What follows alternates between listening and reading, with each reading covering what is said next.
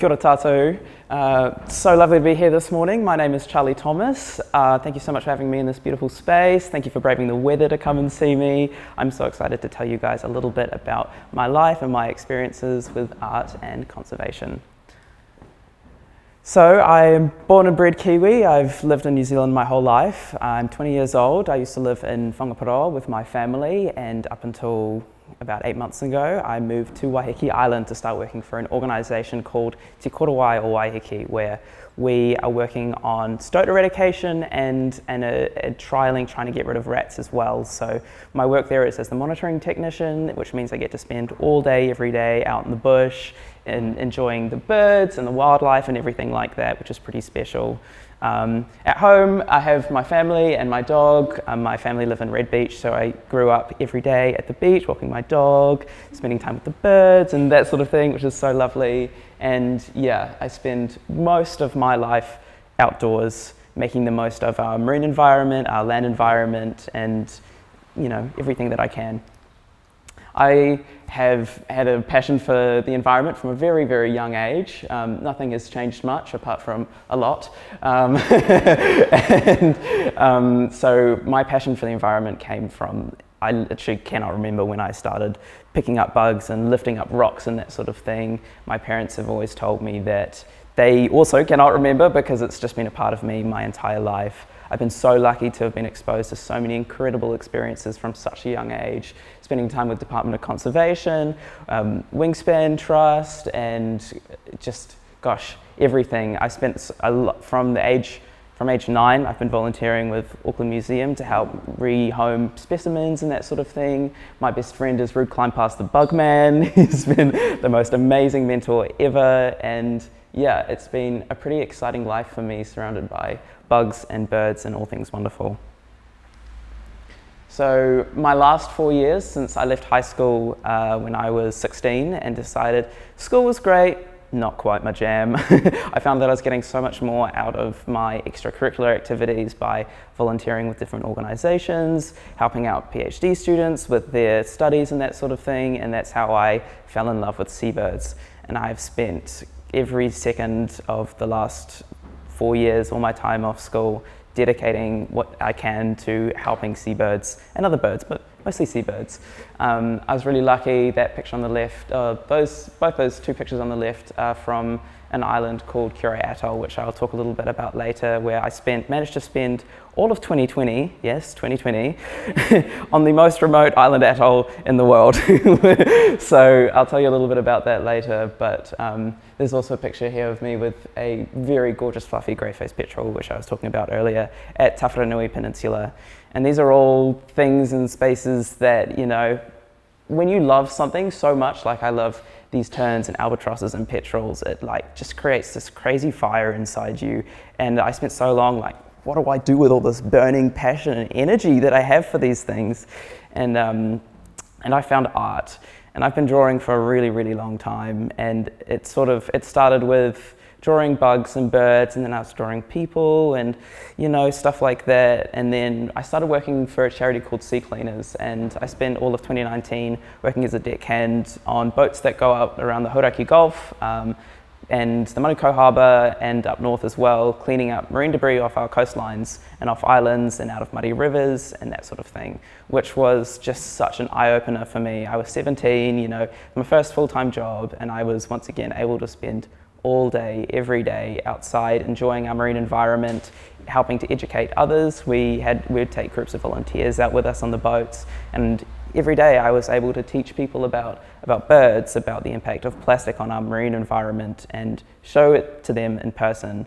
And there was one particular day where we were off the coast of Rangitoto Island, and I saw a pied cormorant, which I have in my hands there, that was flying along and ended up crashing into the water because it had a huge lump of nylon hanging off the back of it. And I ended up chasing that bird it hit the water and it didn't come up, and I was like, right, okay. So I launched the kayak off the boat, and I spent about 20 minutes paddling around after it. And if you guys have ever seen a cormorant in the water, they don't put their heads up out of the water for very long, especially if it's not happy. So I was dealing with, 10 seconds of bird sticking its head out, looking around, and then 2 minutes of swimming around trying to chase it. But eventually I managed to corner it. I throttled it, grabbed it in the boat and took it back, and I was able to remove all of the nylon off of its wings and stuff like that and release it happy as, and hopefully it's still fine, but it swam off happy. So that was a really good news story for me, because a lot of my job at Sea Cleaners, I was finding cormorants like that didn't have such a happy ending, that had died wrapped up in nylon or full of plastic or that sort of thing. And that this really stuck with me for a while afterwards, and I just felt really unsettled and uneasy for about a week after. I couldn't quite figure out what it was, and so I decided to sit down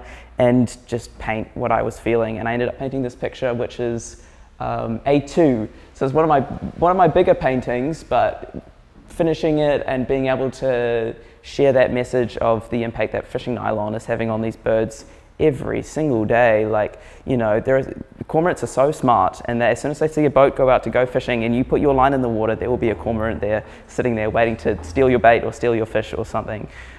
So this picture helped me, you know, have some closure and feel better about everything that happened, and also talk a little bit more about, you know, just spreading that awareness. And the theme of plastic continued for me as my job at Sea Cleaners continued. Obviously, plastic plays a huge role in pollution in the marine environment, and it was a lot of what I was dealing with on a day-to-day basis. And I was having all these horrible pent-up emotions. I was just so distraught about the state of the Gulf and what I was seeing every single day. And being able to paint these just changed everything for me. I was able to turn all of that horrible, distraught energy into something creative that I could share with people, that people could share with other people. And it's a little bit more digestible, and it's not, you know, you open up Facebook and you see pictures of whales full of plastic and stuff like that, and it's horrible, and it never filled me with hope. It just made me feel sad. And so creating these pictures helped me, you know, spread this message in a way that was easier to look at and think about. And this picture on the right was actually after, I can't remember, I think it must have been 2019 that I did it, but it was when a big female sperm whale washed up with the dead calf inside, and also like a whole, I can't remember how much plastic, but like her entire stomach was totally full of plastic, and that really stuck with me. So that was what inspired this picture as well.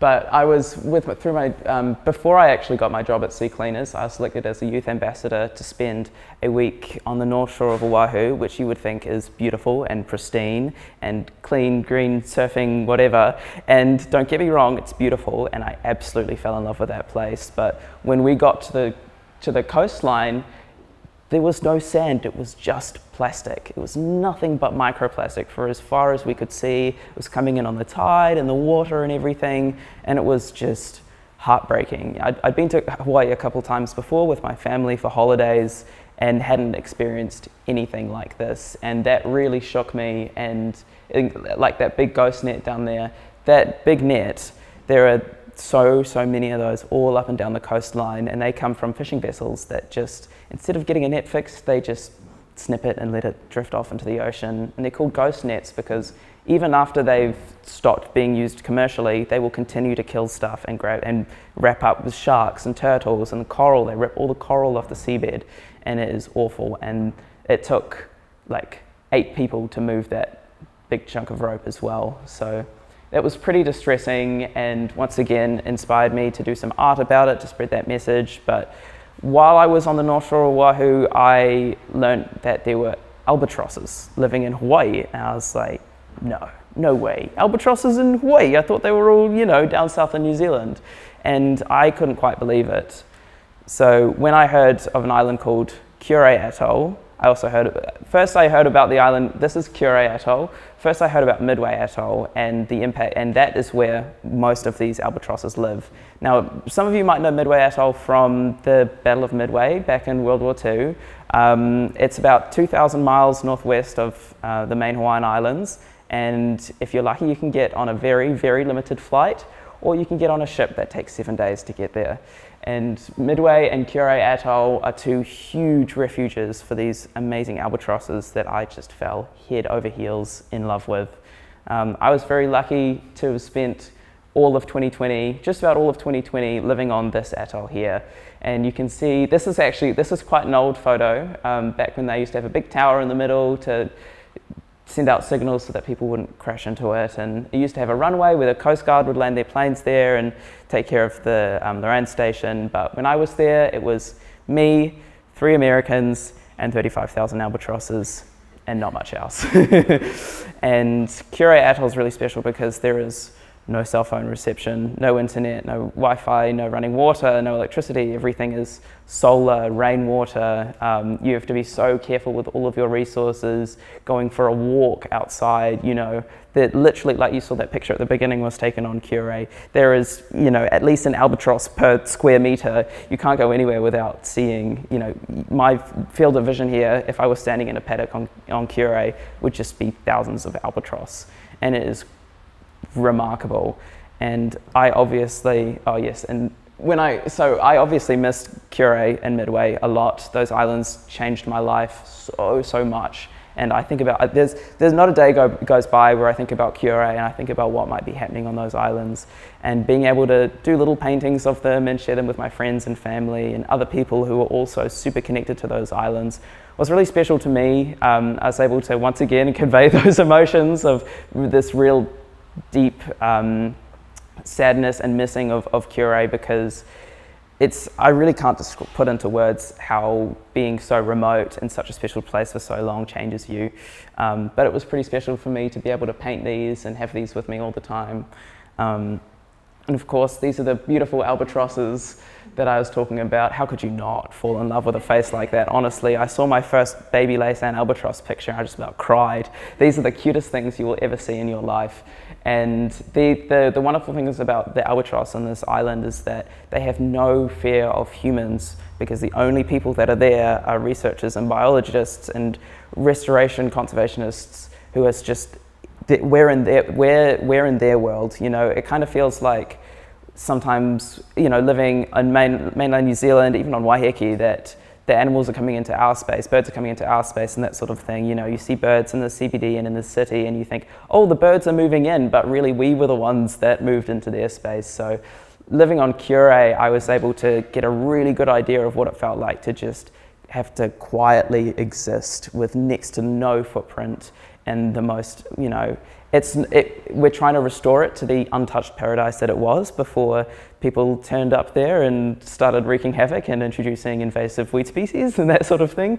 But it was seriously remarkable. Like, you know, from my walk from the bunkhouse to the main house to get breakfast in the morning was about 30 seconds. And it's this tiny, skinny little coral path. And as you're walking down that coral path, there's an albatross walking towards you or something sitting in the middle of the path, you stand to the side and you wait for it to walk past you, and then you continue. You know, if there's an albatross sitting in your shower, no shower for you. To be honest, the shower was just like a hose from a tank inside a lean-on against the shed. So, you know, you just go for a swim anyway. But being able to exist in their world like that was just unbelievable. And they became my muse for a long time. I spent so many hours painting these beautiful birds because I just couldn't stop looking at them. There's so much charisma and just expression in their faces, and it was so lovely, all the little wispy bits, and it was so nice to be able to paint a beautiful creature and highlight all those tiny details in its bill and in its face and feathers and stuff like that. And then I did these before I moved to Kure, before I was living on Kure, and to be able to paint this and then go and actually live with them was just like amazing. It was so special. And albatrosses remain my favorite animal. There's something about this face that I just can't get over. You know, all of these photos were taken with a zoom lens, obviously, but you know, what I loved to do was I would just go and I'd just stand somewhere quietly or sit somewhere quietly with my wide angle lens or my telephoto, and I'd just wait for an albatross or something to walk up to me and have a look at me. You know, there's no intruding on anyone's space. You're just so respectful and letting them check you out. You know, you're not allowed to make eye contact or interact with it. You just take the pictures and then go back to the bunkhouse and look afterwards. And, you know, I was able to capture some absolutely amazing images that have just stuck with me so much. And yeah, this was, I loved albatrosses before I moved before I went to Kure and Midway, but they've absolutely taken over my life since. And I cannot stop painting them. There was a while there where I literally painted nothing but albatrosses, and I thought, okay, I need to paint some other stuff. You know, there's more animals out there, Charlie, come on. There's other birds that need your help. But no, I fell head over heels in love with these amazing birds. And I've now seen half of the world's albatross species, which is very exciting. And I even painted every single one of them in one picture for World Albatross Day last year, which was very cool. And I have yet to see some of them, but I'm hoping that one day I will, because they are just absolutely magnificent.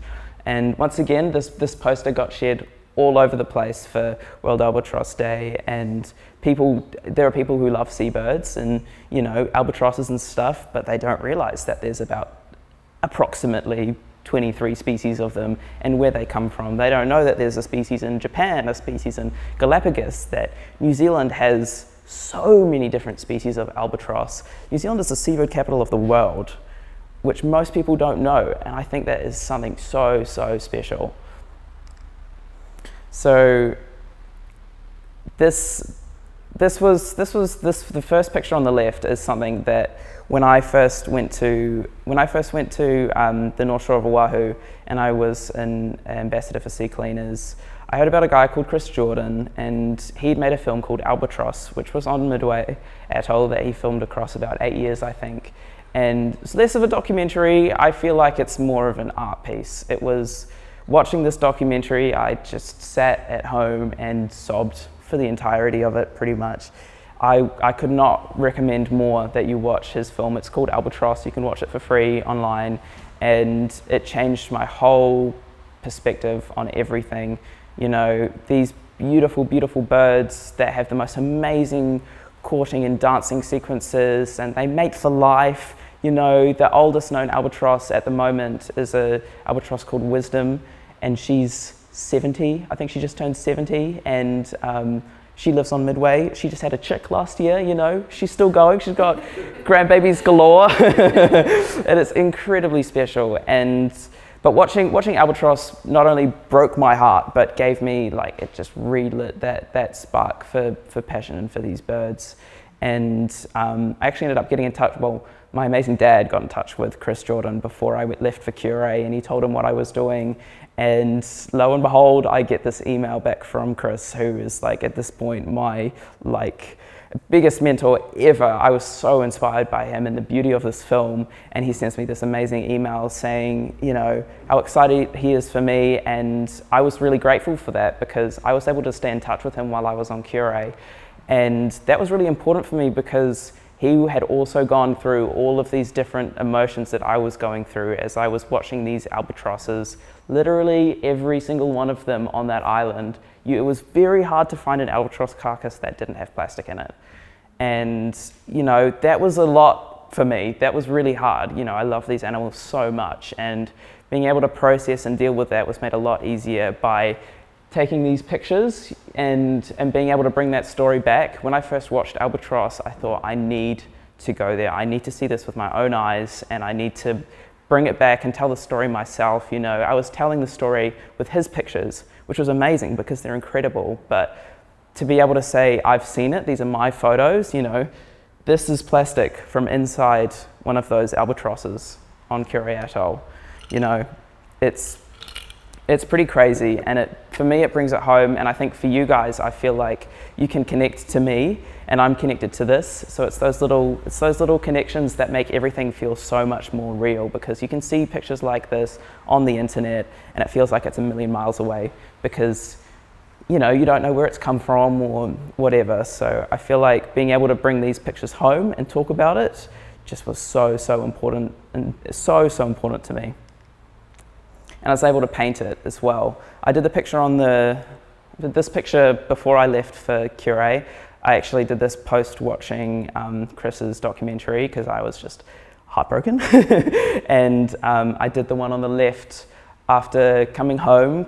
I'd been home for about a year, I think, and I decided to rewatch Albatross and re-experience the sound of the birds, the visuals of the plants and the birds dancing and that sort of thing, and do some more writing and do another painting to, you know, reflect what I had seen and re-reflect on what I had experienced. And I came up with this, and once again, you know, those pictures from before are pretty full on, you know. It's that bird on the left was only a chick. Both of them are potentially only chicks, and they still had so much plastic inside of them. So, you know, without having to look at a picture of a dead bird, you're still getting the same image of the amount of plastic that is potentially inside of them. So that chick, the painting you've done there on the right, because I was looking at the chick thinking, so how did that chick ingest that much? But is the mother exactly feeding that? So the albatrosses on Curie and Midway, we have black-footed and Laysan albatrosses and a few short-tailed, and their foraging grounds are the North Pacific Gaia, which is where the Great Pacific Garbage Patch is. And so where albatrosses are out at sea all day. In fact, they will be out at sea foraging for potentially a whole month, or at least a few weeks, to go and get food, find food, bring it back, and feed their chick, which is on the island. And obviously can't fly. Their nests are little bowls in the dirt. They don't move around very much. They rely completely and entirely on their parents. So when their mother comes back, and their mother thinks that it's eaten fish off the surface of the water, picked up bits of squid and fish eggs and stuff like that, and they come back, they don't know that they're feeding them plastic. And I've seen it. I've seen albatross chicks regurgitating Coca-Cola bottle lids and toothbrushes and all sorts of horrible things. And the regurgitation of undigestible stuff is normal because they get fed squid beaks and pumice and other natural things that are floating.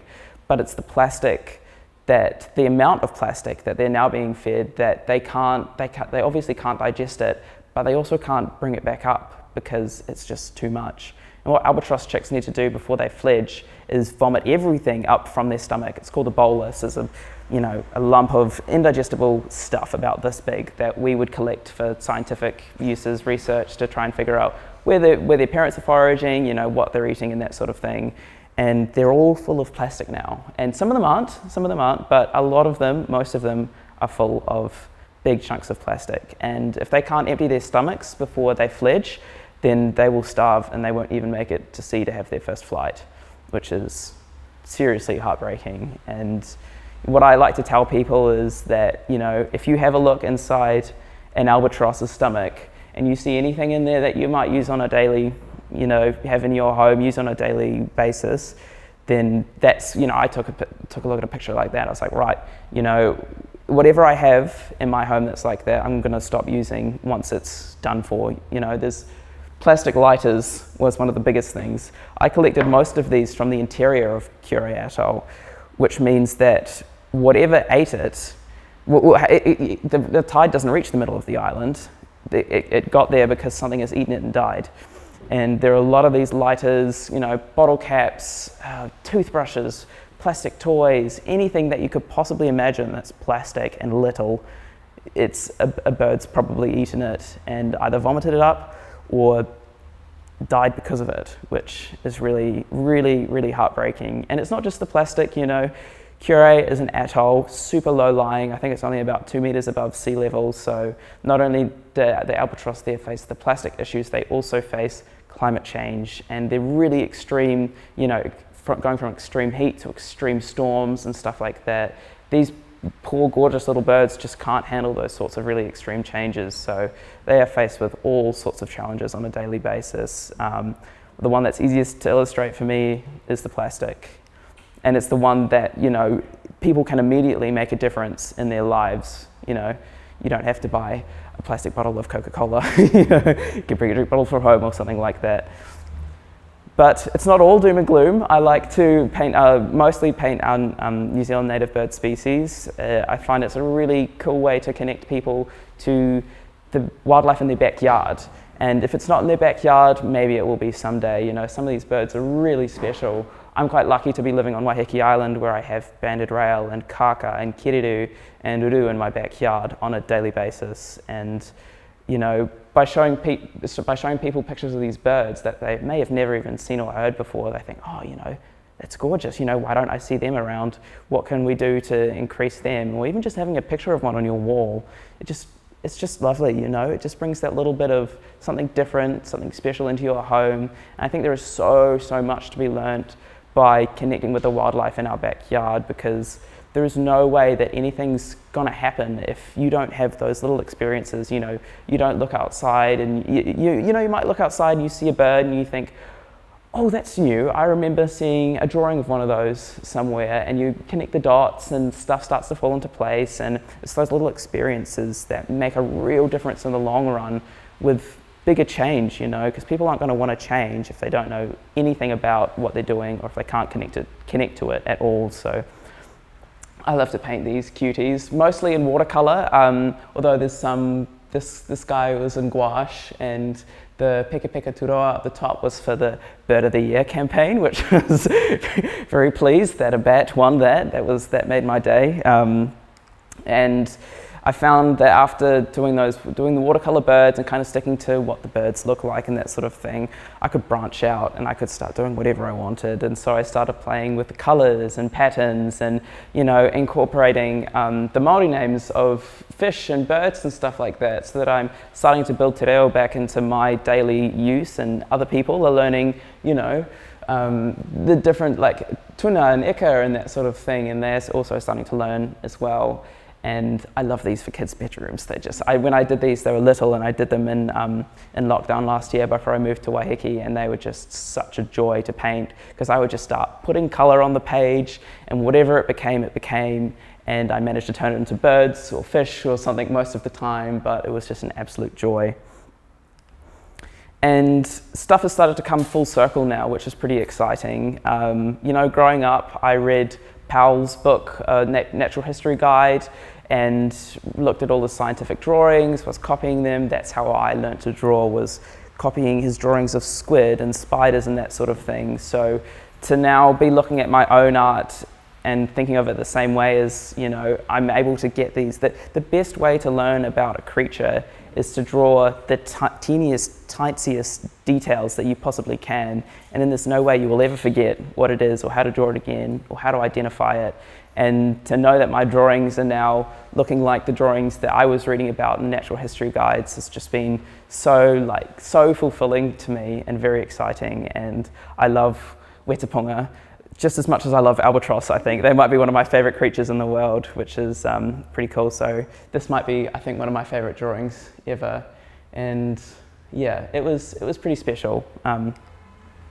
Along with the ink drawings and the art and the painting and the photos of birds came blogs that I was writing. And you know, there's only so much that a picture can do. A picture can show you the image and show you what I was thinking about or where I was, but I found that writing a blog about it, or an essay, or just a piece of writing, actually was able to put you in the place. And I found that is what people most connected with, was, you know, having a drawing alongside a piece of my writing, talking about the experience as well, which was pretty special. So I thought to finish off, I would read you an excerpt from one of the blogs that I wrote while I was on Cure. I wrote 1,000 words a day, I think, for a month. I just couldn't stop writing, and then it got to a point where I was like written out, and I started just focusing on the really, well, everything was an amazing experience, but focusing on the little things. And I was able to send and receive short emails on Cure via satellite phone, and this is the first time that I'd left home, and Mum is obviously back here, Mum and Dad and my sister are back here. Pandemic.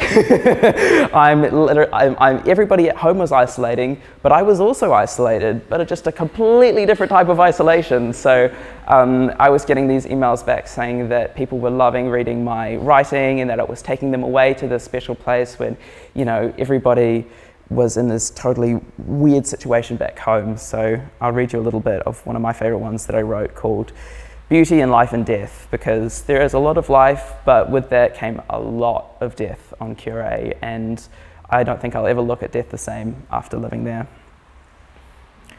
I found beauty in the strangest places here. The most wonderful is when the albatross rear their heads, clack their bills, and begin to dance. Life flows and abounds from the tips of their ruffled feathers. It drips as water from the hook of their beaks. It rings in my ears with every trill, excited whistle, and in the hallowed moos that echo throughout the island. They touch bills and bump breasts with wings bent at all angles, their bodies held high above the ground on the tippiest of toes. Even in the occasional silence that is held between a pair, there is much being conveyed in their deep gaze that we couldn't even begin to understand. Every head bob and bill clack is sheer joy at its finest, though it is a joy dissimilar to ours. The complex emotions of animals is something I may never understand, but here I feel I am very close to sharing in it with them. They feel joy and excitement without even knowing what it is. It is just a sensation that life offers them, and they live every moment of it with an unbridled passion that is comparable to nothing. Thank you so much for listening so quietly and carefully, and if you would like to read more of my blogs or get in touch or have a look at my art on Instagram, you're more than welcome to up there, but I would love to answer any questions now if anybody has them.